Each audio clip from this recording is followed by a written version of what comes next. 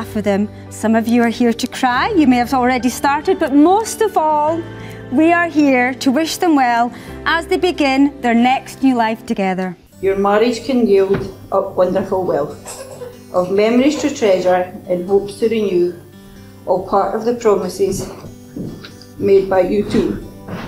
As I've given you my hand to hold. So I give you my life to keep. So I give you my life to keep. I love you. And I'll make you happy. I'll make you happy. All the days of your life. All the days of your life. Is this the Scotland one?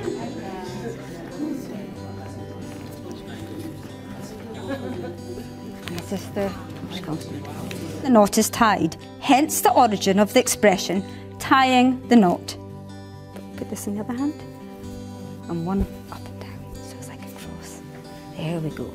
I now have the pleasure in declaring that you, Gaspar, and you, Kirsty, are now husband and wife.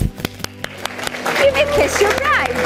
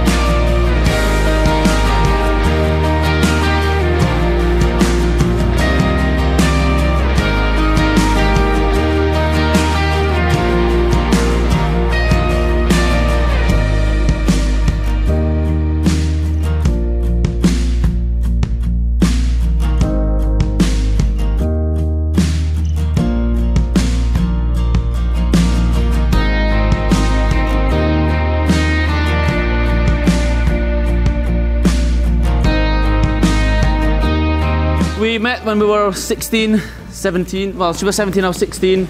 We met through underage drinking. Can I get everybody to raise a glass, a toast for myself and my new beautiful bride. She looks absolutely gorgeous today. Cheers!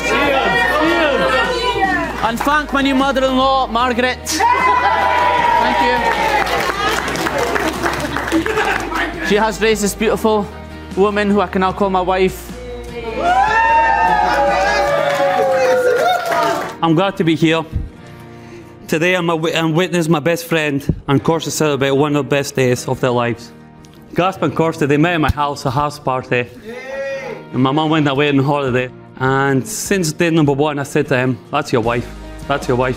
Yeah, the only thing I was worried about was that he would stop playing FIFA with me. I'm so glad to be here on this special day. Cheers to Gaspar, cheers to Kirsty. So when Kirsty asked me to be our best maid, I was overwhelmed because she's been a part of the family for knee height, and by God she was the worst. She's raised a toast to the new bride and groom. Bride and groom. This one thought she was getting away with thanking everybody for me. But your little centerpieces was all down to this one here. Oh, a few glasses on. Yes.